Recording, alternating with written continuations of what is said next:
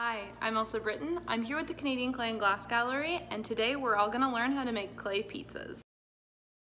So I'm going to start out by rolling out a nice slab of clay for my pizza. Again, we're making sure we're working on a porous surface so the clay doesn't stick. I'm going to section off a bit because we're going to use that for toppings and for the crust of our pizza later. So I've rolled out a slab and now I am cutting it into a circular shape. This is about how thick you want your slab to be. Now that I have my slab, I'm going to roll out my crust with a nice long coil, again keeping my fingers apart so that I get it nice and long and even. I'm going to score around the edge of the pizza and I'm going to score along the whole crust just to make sure everything sticks together, and then I'm going to add a little bit of water before I attach the two. I'm going to attach it and I'm going to squish it down all the way around so that it has nice contact all the way, and I'm going to trim off that little extra piece there. So now I have my crust attached to the base of my pizza. Now is the fun part. You get to start choosing what toppings you want to put on it. So I'm just smoothing out to get rid of any fiddly bits, and now I'm prepping a little scrap of clay to cut out. I think I'm doing mushrooms here. So we're going to start with some nice little mushrooms for our pizza. Pizzas are fun because you can kind of get really creative with what toppings you want to put on it.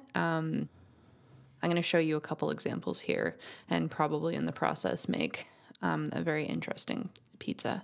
So we have mushrooms that I'm putting on. Again, always making sure to scratch and attach.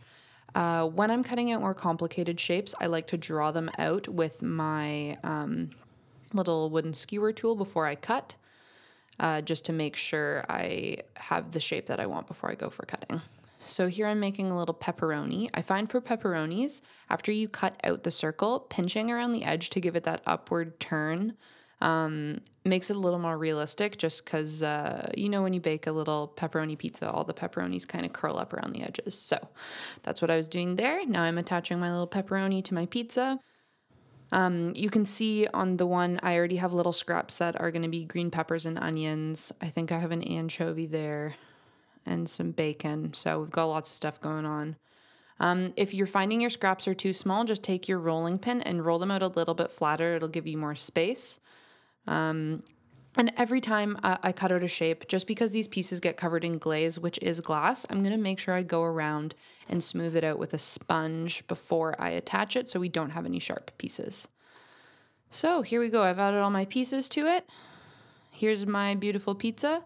And now with some movie magic, we have it fully baked. So here's a clay pizza, all finished.